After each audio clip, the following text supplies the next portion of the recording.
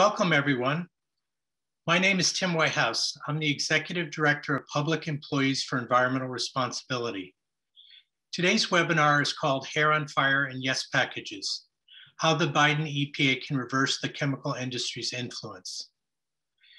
This event was to be moderated by Miles O'Brien, a veteran award-winning journalist who focuses on science, technology, aerospace, and the environment.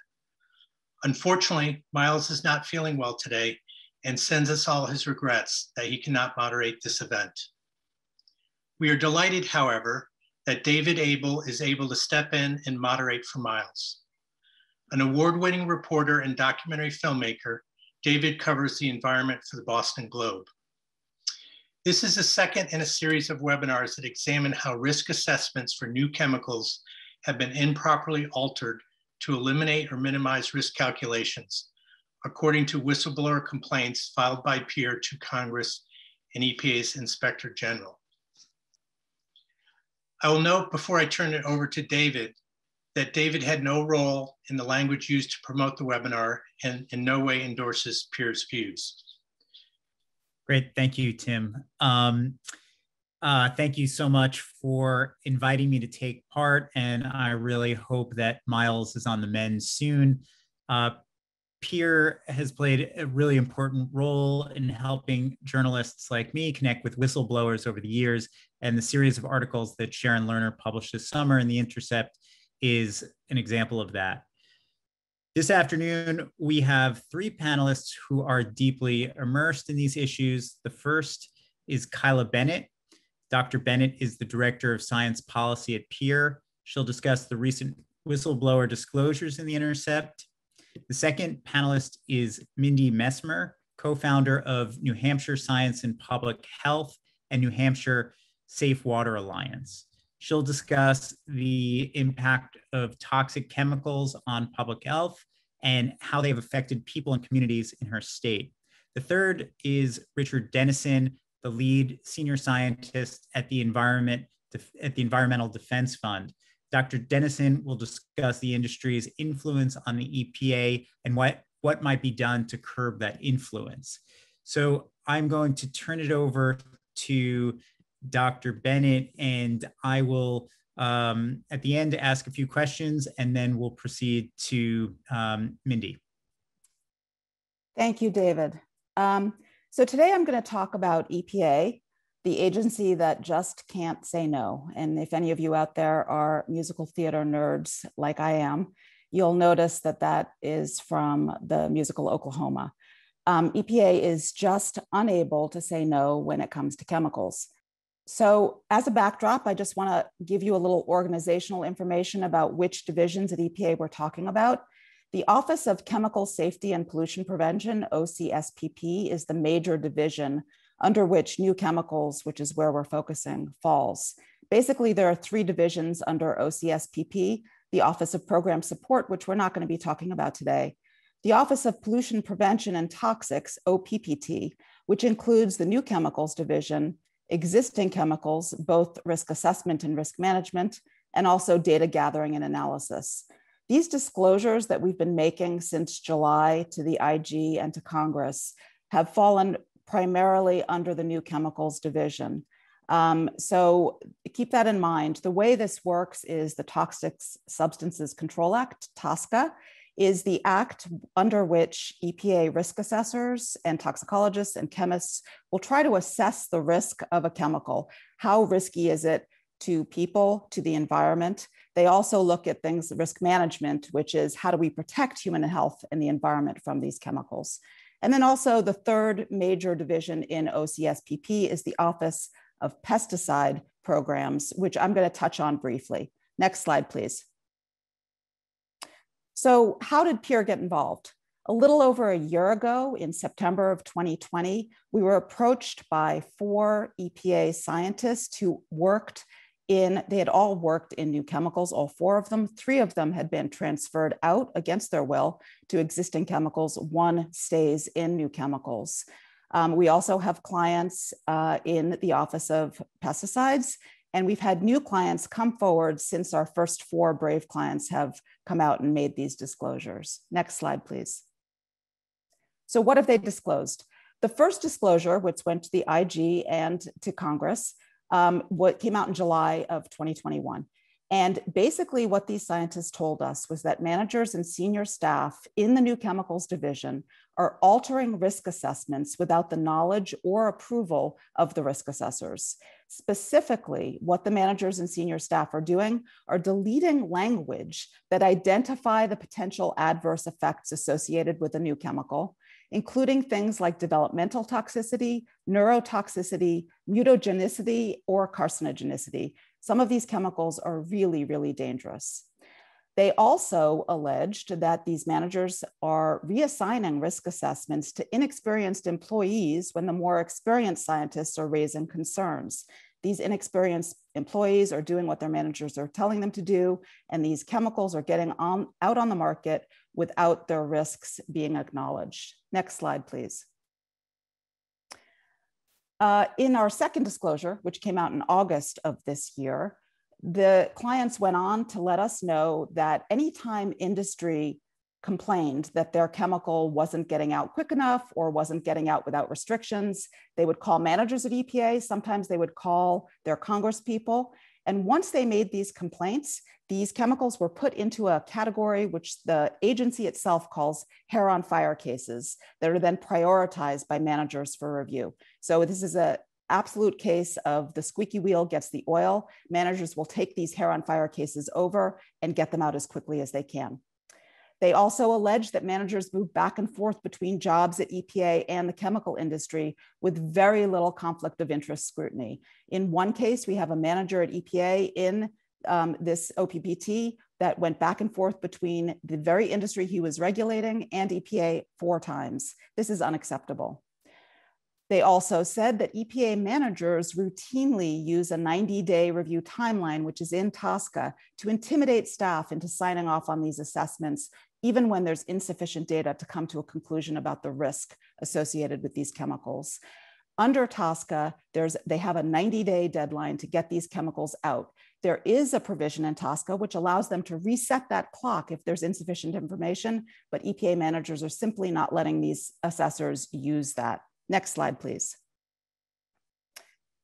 In our last 2 disclosures, which came out in the month of September, we were exposing information about how the calculation of risks posed by hundreds of chemicals are being minimized. Specifically, since 1995, EPA has been operating under the assumption that there's an exposure threshold below which a chemical is safe.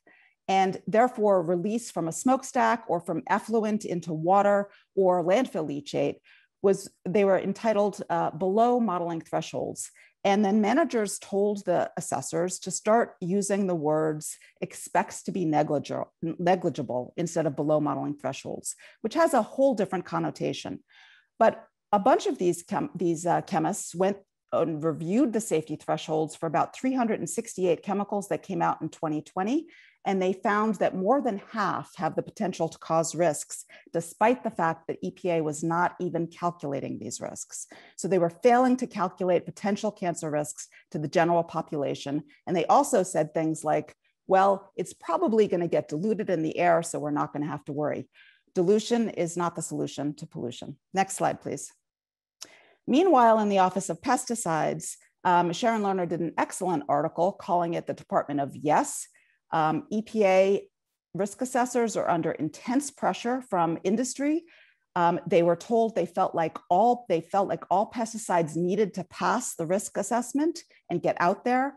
These employees are brought on crop tours, they're given barbecues, they walk into the lobby of EPA and there are industry people there trying to be your friend. And what Sharon learned is that since 1974, which is very close to when EPA started, 7 out of the 9 directors of the Office of Pesticides went on to make money from the very companies that they used to regulate. The other 2 that didn't just retired. That's very disturbing. Next slide, please. They even celebrated wins for industries. This is an email from EPA from 2018 where they're saying, let's celebrate.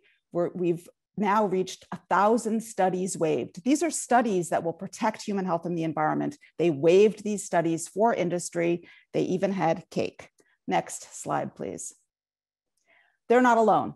In the Federal Employee Viewpoint Survey for 2020, it was very clear that our 4 original clients and our new clients are not alone in this. Next slide, please. What we found is that when they were asked the question, I can disclose a suspected violation of a law, rule, or regulation without fear of reprisal, across EPA, 20% said no. But in the risk assessment division, it was 56.1%. That's a huge difference. Next slide, please.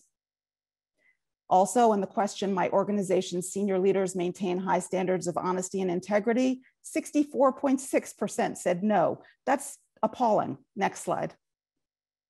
Considering everything, how satisfied are you with your organization? Under 20% negative review for EPA as a whole, but for the risk assessment division, 58.2% negative. It's just appalling. Next slide. So given all of this, what is EPA doing? It seems to me and to other people at Peer that the Environmental Protection Agency forgot about the protection part. Next slide. And here's another quote from the song from Oklahoma. It's not that EPA doesn't know what the right thing to do is. They do know. We don't know why they're doing this, but we do know these following things. EPA is issuing meaningless statements. Every time Sharon Lerner comes out with an article, every time we do a disclosure, they recycle the same statement, which basically says, we take scientific integrity very seriously, and we're going to look into this. However, since we started making these disclosures in July, very little has changed at EPA, and these problems persist. What we want them to do is to name names and hold these managers responsible. They should not be allowed to work in these divisions anymore.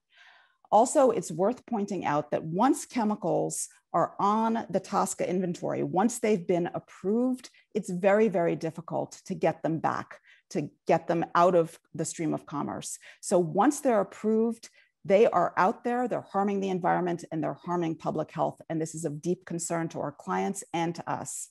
And finally, the most important point of all, we are all paying the price, not just from our health perspective, but also financially. Look, for example, at all the municipalities around the country who are having to spend millions of dollars to filter their water for just PFAS compounds. This is entirely EPA's fault. It can be fixed, and we need them to stop playing games, to step up to the plate, and to start fixing these problems. Thank you. Thank you, Dr. Bennett.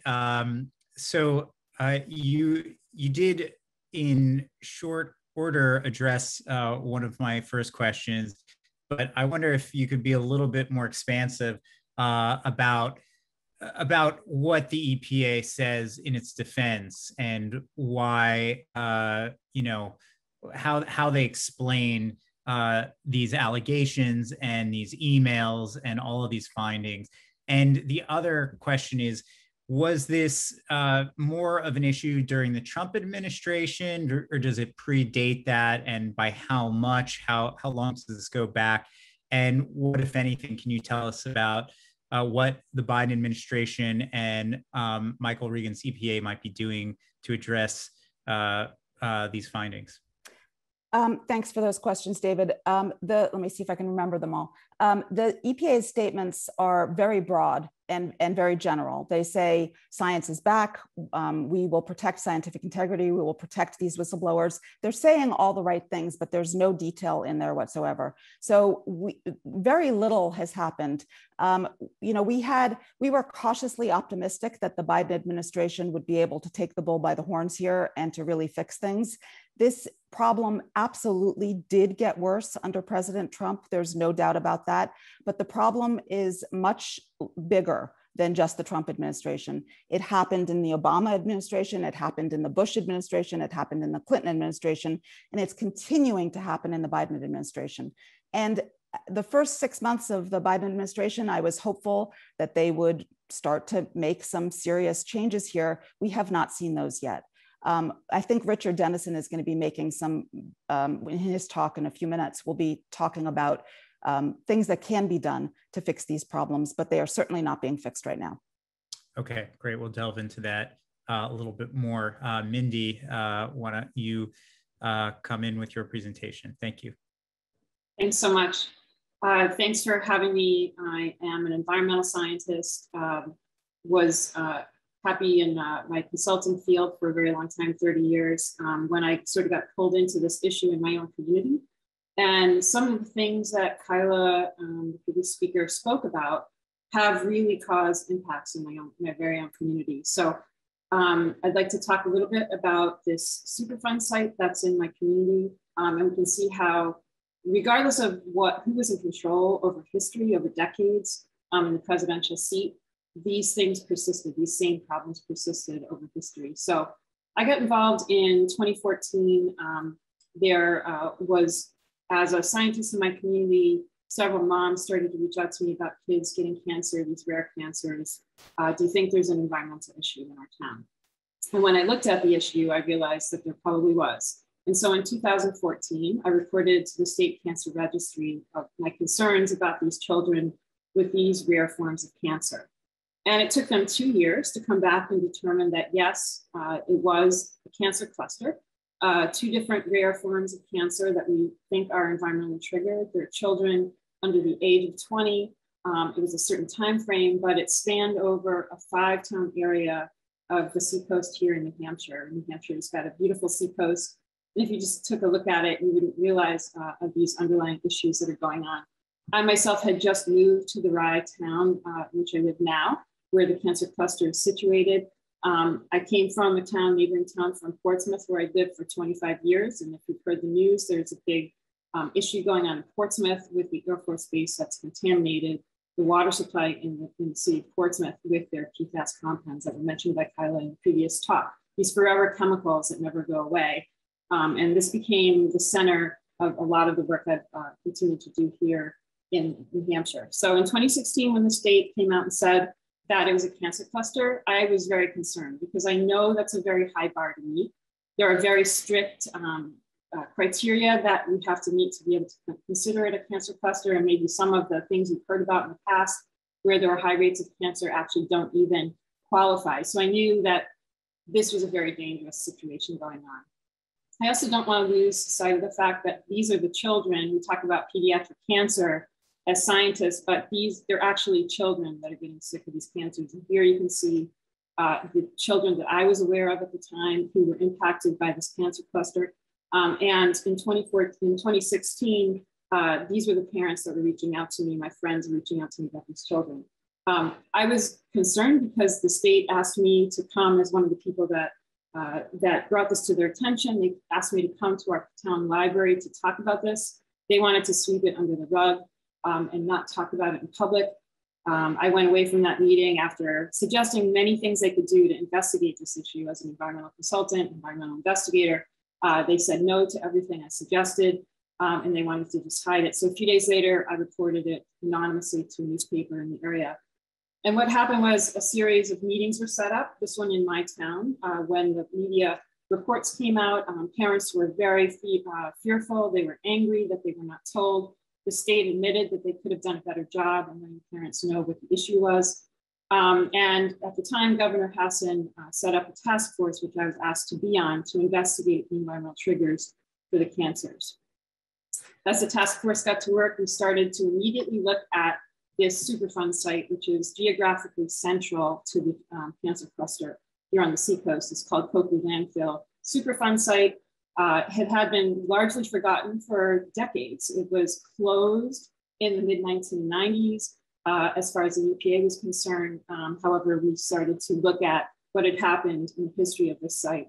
And what we found was very concerning. We found a history of illegal and legal dumping. We found the Air Force, the Navy, and hundreds of other chemical companies came up to New Hampshire, came from other parts of New Hampshire to dump in this dump.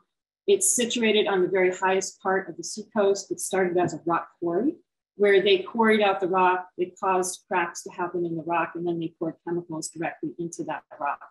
And in the end, even after EPA closed the landfill in 1983, the Air Force continued to put incinerator ash on top of the landfill. So now we're left with 50 feet thick layer of incinerator ash on top of the landfill over a 27 or 30 acre site. And then a cap was put on top and it was left to simmer for decades until the task force started to look into it.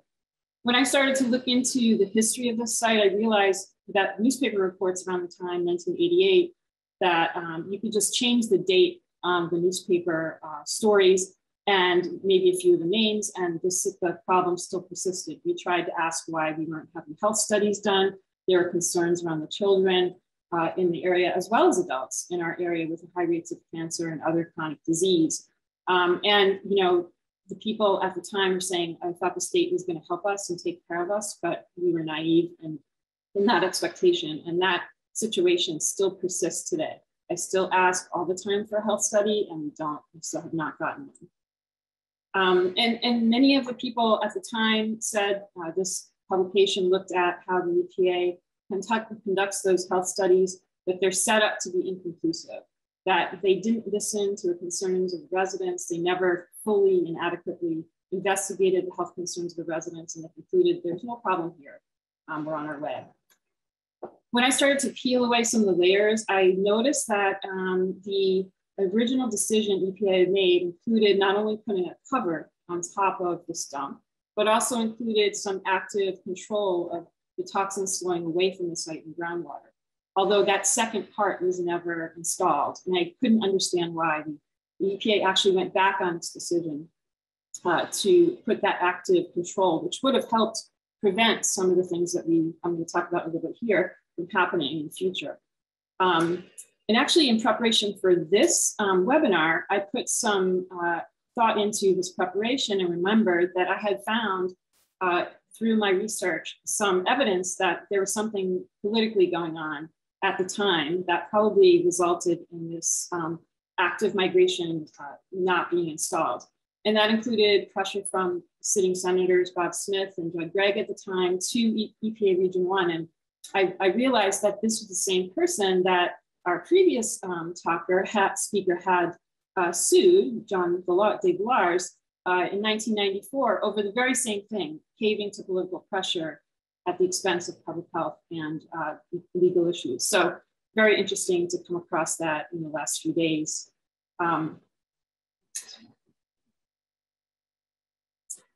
So decades later, we're starting to realize that the government and EPA has failed to protect us. Things like that the active control of the groundwater migrating off site was never installed. They also were never compelled to do further investigation in the bedrock. Remember, I said they put liquid chemicals directly into the bedrock. The investigation of that never occurred at the time. And now we're left with the task force compelling sampling for PFAS because we knew the Air Force that has a big issue at Pease Air Force Base also used this dump to dump their chemicals. Sure enough, we find really high levels of PFAS around the dump in private and groundwater monitoring wells around the dump. I also spent some time looking at, the state's not very transparent about the cancer rates in our communities. You have to continue to keep trying to ask them for information. But what I could find was very concerning because not only do we have this double cancer cluster on the seacoast, but New Hampshire has the highest rates of pediatric cancer in the nation. We also have the highest rates of breast, bladder, and esophageal cancer in the nation in New Hampshire. So kind of in contrast to this idyllic setting that appears to look like on the seacoast here in New Hampshire, we actually have some very underlying, very concerning issues. So as we continued to work on the task force, tensions rose. There was a lot of back and forth between pushing on the agencies to do something, the agencies pushing back, saying they wouldn't do anything. So we have this constant back and forth, which I'll go through here, about trying to get people to do the right thing here. The polluters were compelled to install treatment systems in 2 offsite wells, private wells off the site, but that was only after intense pressure on EPA to actually act, and they have not acted on many other issues that we found through the work on the task force and later work. We found very high levels of PFAS going directly into area streams. There are 4 streams that originate on the western side of the Copley Landfill Superfund dump. These PFAS chemicals are going directly into those brooks, and they run throughout the seacoast area, unbeknownst to the public who are being exposed to these on a daily basis, basically.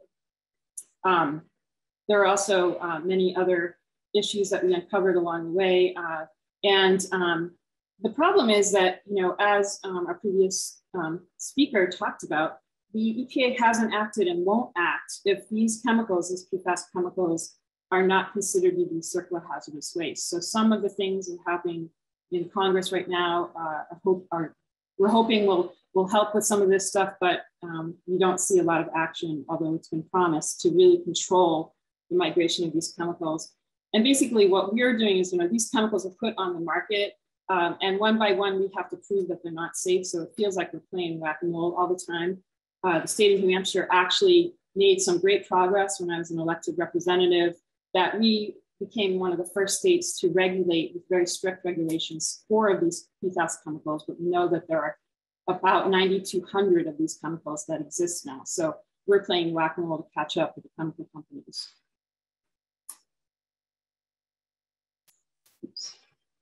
So we had to press to find out what was going on. I said in the beginning that we were not privy to some of the information. So we actually took them to court in Superior Court in New Hampshire, and we were able to make sure that the right to know law applied to this polluter group. We found information that let us know that a lot of things have happened in the past, including the fact that when they did not install that active control of migration, they actually have to pay the government back $5 million at some point in the future out of taxpayer funds in order to because they never installed that active measure. But we were concerned that people weren't being notified that this pollution was going on in our community. We tried to get EPA to enforce, to compel the polluters to put up signs. They would not, so we did it ourselves, which then forced the hand of EPA to compel the polluters to put these signs up to warn the public that they're being exposed to these chemicals in our surface water bodies across the seacoast. But this continues. We're lucky that we now have these meetings open to the public that the polluter group has. We listen to what they say, and the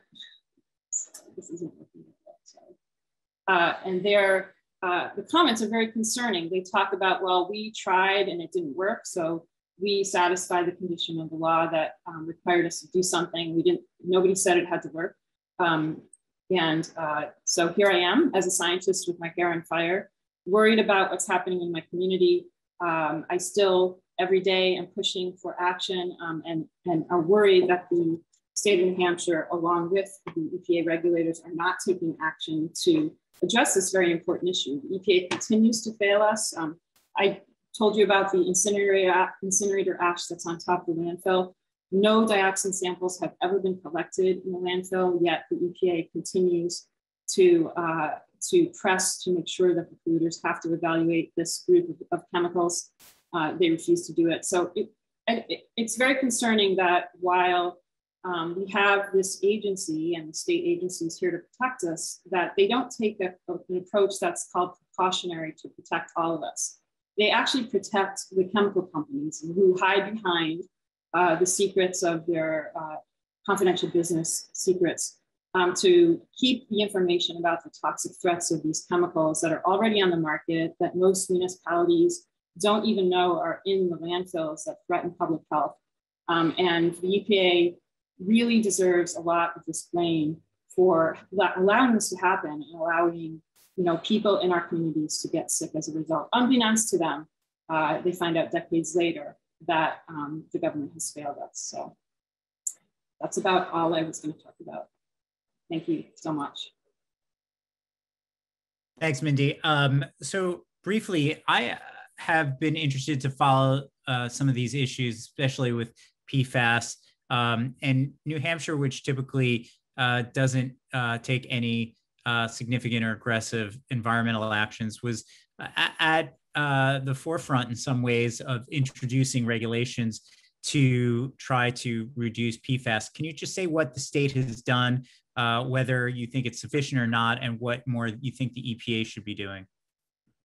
Yeah, so, in the absence of EPA acting to prevent exposure to these chemicals and to come up with the risk assessments that prove that these are safe, the state took very aggressive action. I was elected to the State House here in New Hampshire in 2016, and I went there specifically to create science-based policy to protect our communities from things like PFAS. So The bills that I wrote actually did pass, and they did get signed into law. They had great bipartisan support.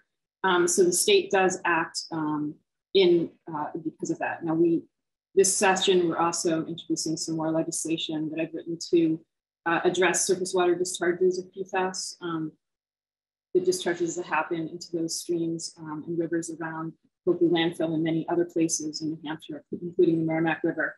But this is, like I said, a whack-a-mole approach. We're having to respond one by one, proving that these chemicals are safe or are not safe to be exposed to one by one. So it takes a very long time. And those laws and regulations won't pass unless there's sufficient peer-reviewed science to back up the regulation of those chemicals. It's entirely 180 degrees from where it should be. EPA should be acting on our behalf as a precautionary approach to protect us from exposure to these chemicals before we get exposed to them while they're conducting these health studies, and then coming up with enforceable regulations on the federal level that we can then follow. It's entirely backwards. Okay, thanks. We'll pick up on the larger question of what federal regulations should look like and how they could actually make it less of a whack-a-mole by state. But let's turn to Richard now. Thank you. Thank you, David. I have been closely tracking EPA's new chemicals program for many years. Reluctantly, I've come to the conclusion that the program does not serve the agency's mission or the public interest, but rather the interests of the chemical industry. Despite the major reforms Congress made to the program in 2016 when it overhauled the Toxic Substances Control Act, it is so badly broken that nothing less than a total reset can fix the problems. Responses at EDF finally received to a FOIA request that we made 2 years ago, and the disclosures of the courageous whistleblowers we're hearing about today confirm what I have long suspected, looking in from the outside. The program, let me advance my slides here. There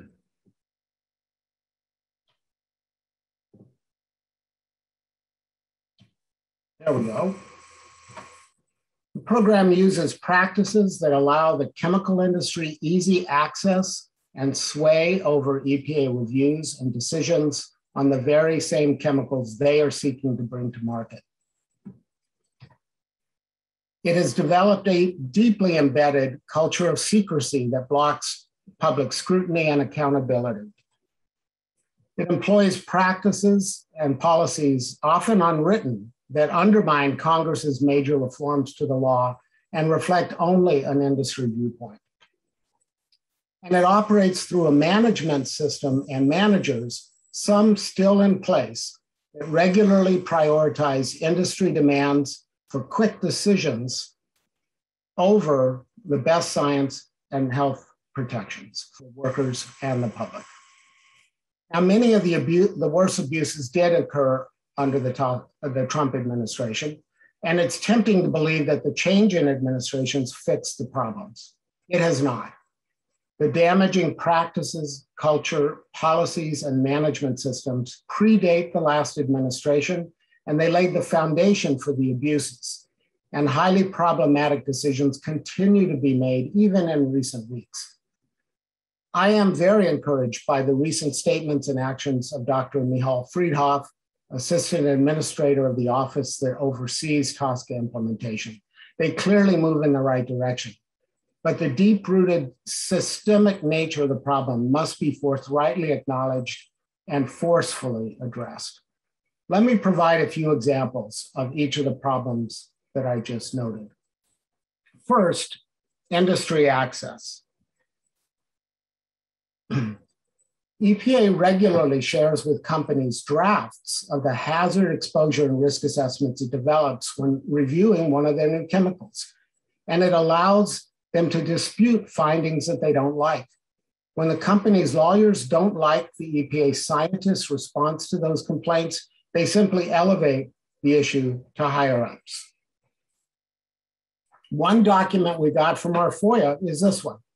It's an email exchange between then EPA Chemicals Office head Alexandra Dunn, and the chemical industry lawyer, Lynn Bergeson.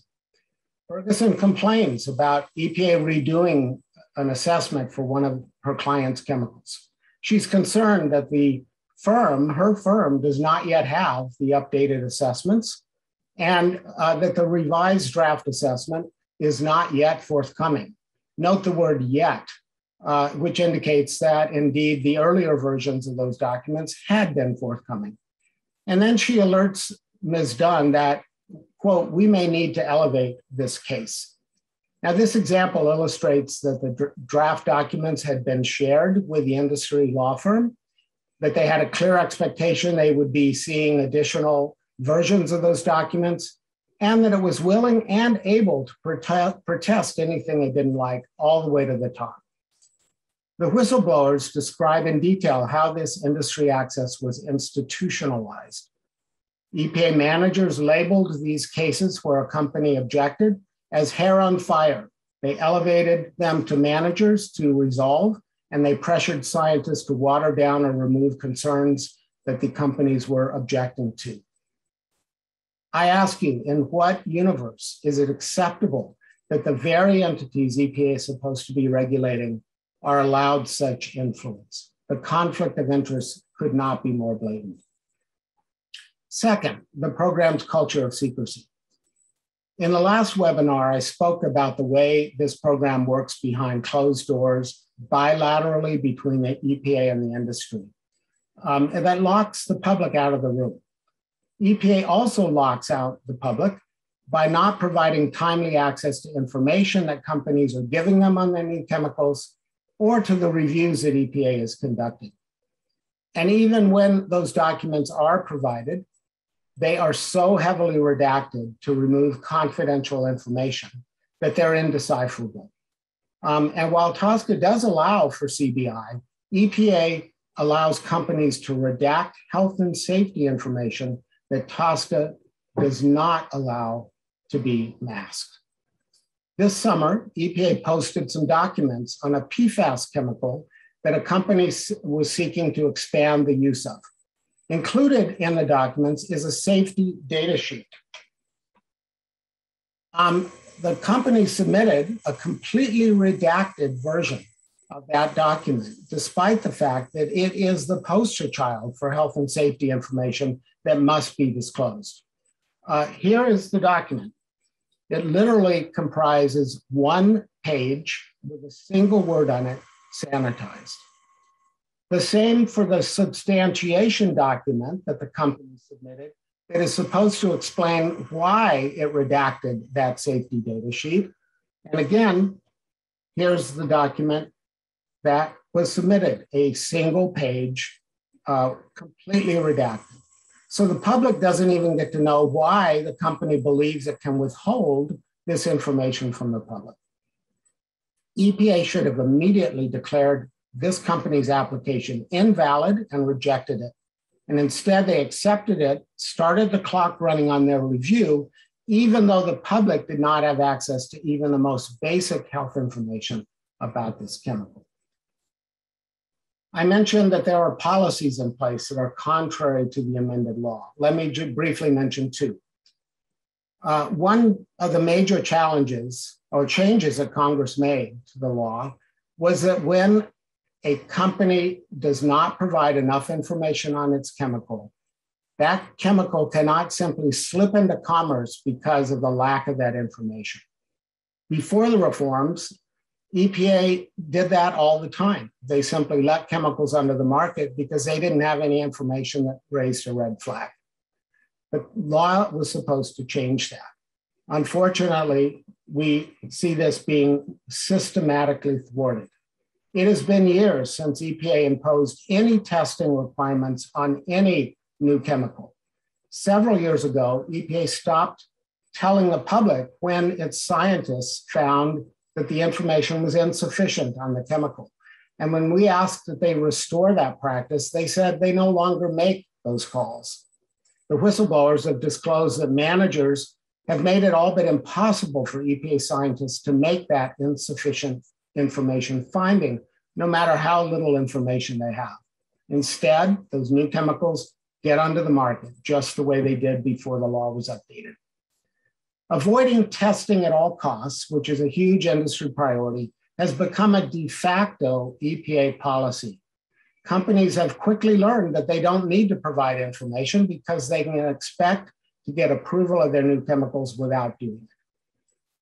We were also shocked recently to learn of another de facto policy on new chemicals. EPA issued this summer a not likely to present an unreasonable risk determination for two new chemicals.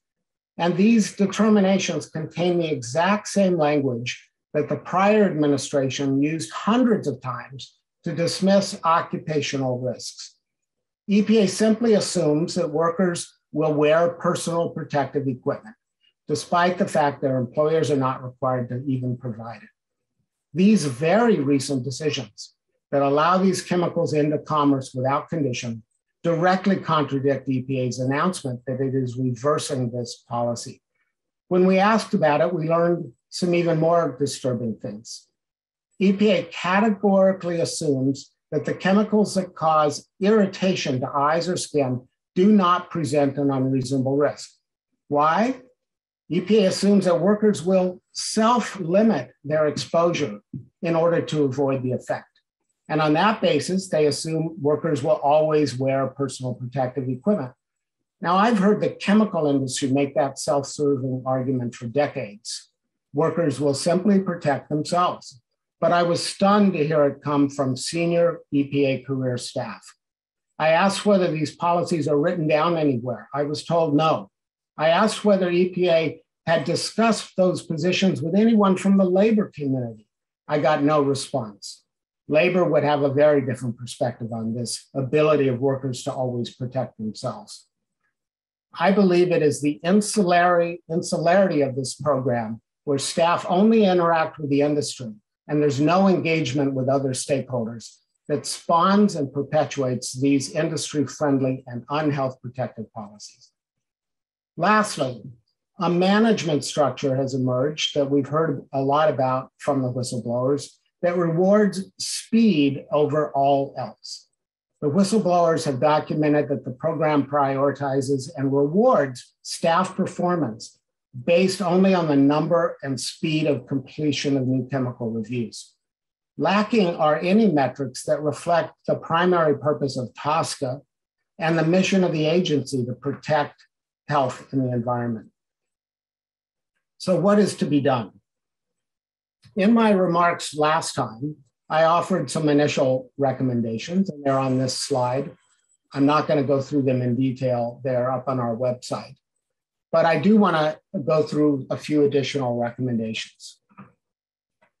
First, EPA should immediately cease sharing the risk assessments and these other documents with companies or their representatives. They have a conflict of interest that means that they should not have a role in deciding what those risk assessments say. Second, EPA needs to declare invalid any new chemical application that redacts health and safety information and not start the clock ticking on its review until and unless the public has access to all of the information it's entitled to. Third, EPA needs to restore the ability of scientists across the EPA to consult with each other when they are facing scientific issues in a new chemical review. If confidential information is a challenge in that case, EPA needs to find a solution to that so that scientists can share the information they need. EPA needs to comply immediately with the mandate that when there is insufficient information about a new chemical, that itself, it requires the imposition of testing requirements or other restrictions on that chemical. EPA needs to rescind this de facto policy that I described that dismisses all irritation risks to workers. And it needs to fully implement the reversal it's already announced it was going to make. It erroneously assumes that employers will provide and employees will always be able to wear protective equipment. Metrics are sorely needed that reward something other than just the speed of a review and ensure that reviewers are rewarded for preventing risky chemicals from getting into commerce or imposing the needed testing and other restrictions to ensure their risks are mitigated. Finally, EPA needs a process that is conflict of interest free to mediate scientific disputes that arise in the reviews of new chemicals. That should be drawn from independent scientists within the agency, but not in the office that runs this program, as well as independent scientists outside of the agency who have no ties to the industry. Thank you very much. If you want to read more about our views on new chemicals, this is where the blog posts we've done on this over the years reside. Thank you. Thank you, Richard. Before I ask you a question, I just want to say, if you have questions, please put them in the Q&A now. I do see that there have been a number of questions. Many of them have received answers, but if you have specific questions that you would like me directly to address to the panel, please post them now in the Q&A. But Richard, I just wanted to ask some questions from a kind of devil's advocate point of view. There's obviously no one on this panel from the chemical industry. And I just wanted to ask you to respond to sort of their due process concerns and what role you think is reasonable for the chemical industry to play in these decisions. How should they be involved? What say should they have, if any, in responding to government concerns about their products? So why don't you start with that? Sure. Well, it's one thing to understand what the concerns are that the agency has raised and to respond in terms of what additional conditions on the manufacture or the distribution or the use of a chemical would take those concerns away. And I think that kind of exchange is necessary. But for the agency to allow the company to mess with the science here and to alter or to strongly lobby the agency using inside access to alter the conclusions of the scientists about their own chemicals is just an inherent conflict of interest. To the extent that EPA believes that there needs to be an exchange around the science on these issues, then that needs to be an open process. The public needs to have access to that process as well. And many processes for developing assessments or rules work that way. It's an open process. All stakeholders have access to it. But this closed door negotiation and back and forth between only the industry and EPA is really unacceptable. Thank you. And I just want to throw that question open to Kyla and Mindy. What do you think is a reasonable role in this kind of exchange where a chemical company produces a product that they think is important for something and it has to go through, has to be vetted by the government? What role should they have in terms of being part of the process? What's a reasonable line before it would be crossed? David, I can take a stab at that. I don't mind certain type of industry access. For example, when I worked at EPA under the wetlands program, when somebody had a big permit application coming forward, they would come to what we called a pre-application meeting, where they met with the Corps of Engineers and EPA and Fish and Wildlife Service, and we talked about it before they even applied to try to flag issues for them that we thought would be problematic. In this case, because we've got this statutory 90-day deadline under which these risk assessors theoretically have to make a decision. I mean, they don't. They can say there's insufficient information, but they're not allowed to. I think it's really important that the industry make sure that they bring forward to EPA risk assessors all the information that they need to make a science-based risk assessment. These risk assessors are often only given the name of the chemical and an abstract from an industry paper. So contrary to what the public might think, EPA isn't the one. They aren't there in a lab testing these chemicals to assess their risk. What they're doing is they're looking at industry chemistry, industry studies, and anything else that might be out in the public domain from academia or other scientists. So sometimes there's nothing out there on these chemicals. And so I think the role, the best role for industry would be to have some kind of pre-application meeting where they come forward and say, this is what we have, this is what we want to do. Tell us what we need to provide to you so you can make a good risk assessment. That would be fine. I have no problem with that whatsoever, but that's not happening. Mindy? Yeah, I appreciate certainly what both Kyla and Richard said, being very valid points. And one of the problems is, there was a big documentary and then called The Devil We Know, then followed by Dark Waters that came out in the last couple of years on Rob Bilot's work uncovering what happened when DuPont in particular withheld lots of health studies and information about the health effects of PFAS chemicals from the regulators and in some cases, and certainly from the public. So I think Richard's comments on transparency around what's happening within those agencies and that approve these chemicals is really important. The public deserves to know what's happening.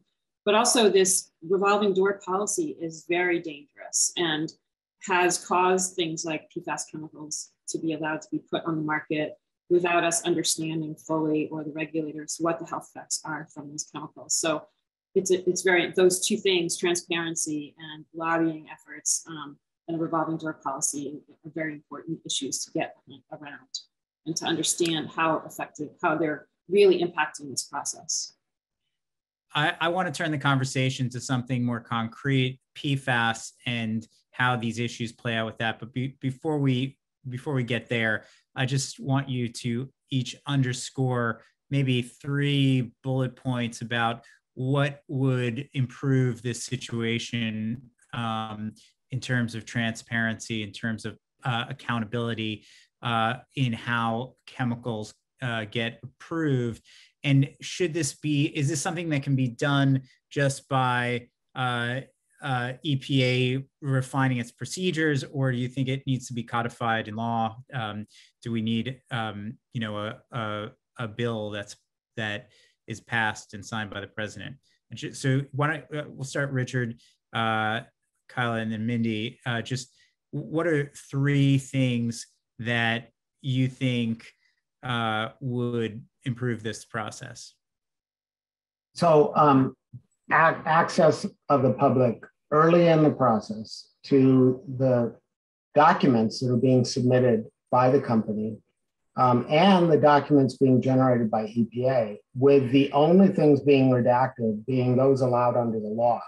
Believe it or not, David, EPA's regulations predating the TSCA reforms in 2016 already required public access to that information, and EPA simply wasn't doing it.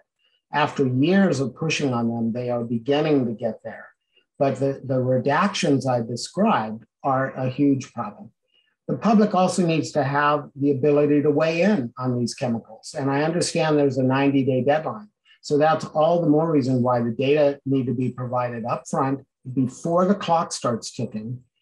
Then allow the public a short period of time, 30 days is what we recommend, for input on these chemicals to the extent they wish to weigh in, and enough time for the agency to consider those comments before they make a decision.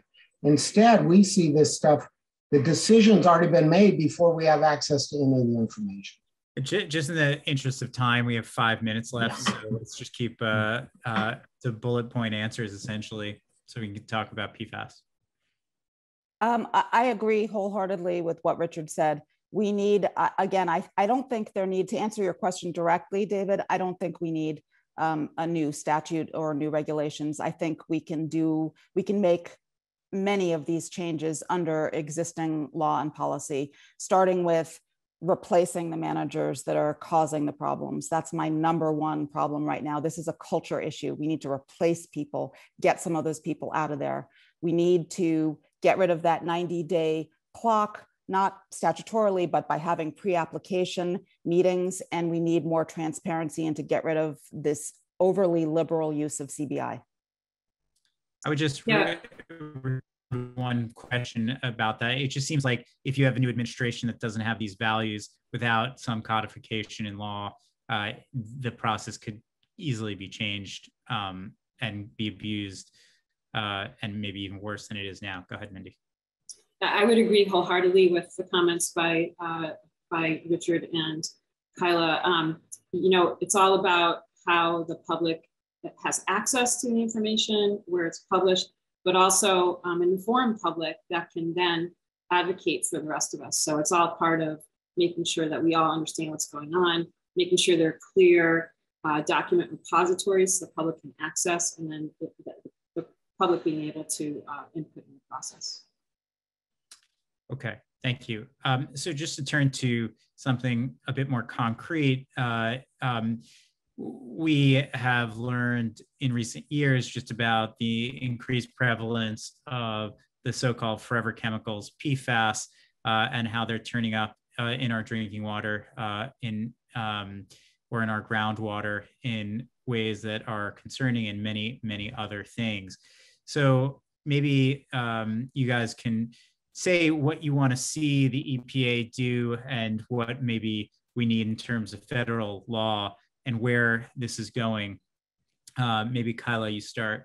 Yeah, actually, just so you know, some of the chemicals that our clients have brought forward are indeed PFAS chemicals. So as both Richard and Mindy said, we're playing whack-a-mole with these PFAS chemicals. They're these regrettable substitutions.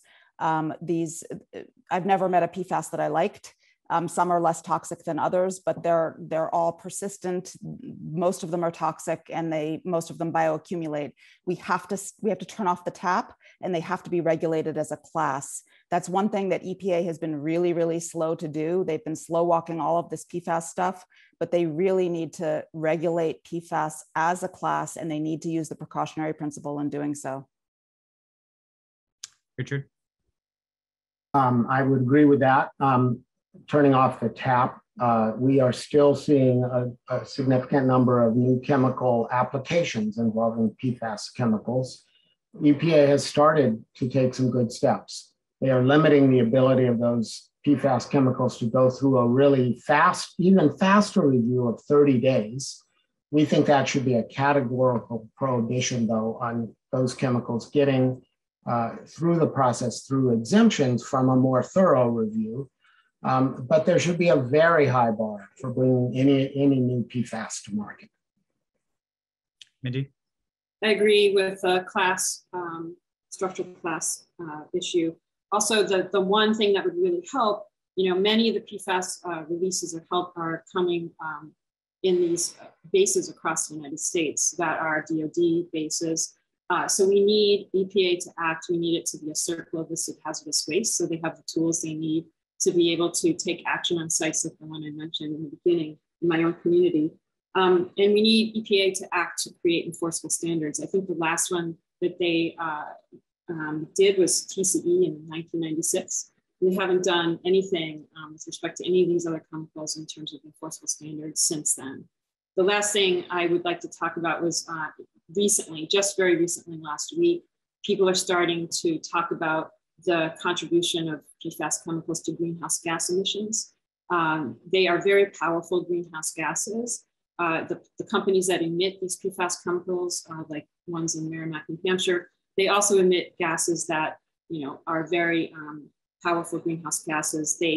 There's no reason to expect that they're going to go away when they hit the atmosphere. They stay in our bodies. They stay in the environment forever, pretty much. That's why they're called PFAS, you know, forever chemicals. They're showing up in places where there are no industrial sources of PFAS, like in the Arctic and the polar bear. So clearly they're migrating in the atmosphere, and we need to really look at their contribution to climate change.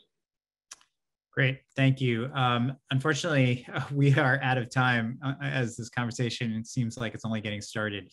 Thank you so much for your insight and for your wisdom. And I appreciate it. It's been informative for me, and I hope it was for everyone else listening in. So I don't know if anyone else wants to chime in. Tim, I don't know if you want to say a closing word, but otherwise, thank you all for joining us. Great. Yes. Thank you, David, for joining us at the last moment, and panelists for a very interesting discussion. Just a reminder, we will send out an email to everyone that's registered with contact information for all the panelists, as well as a link to the YouTube video for this. And please contact us if you have any questions that we were not able to answer. This is the beginning of a discussion. We will have future webinars on this issue in the next few months. Thank you.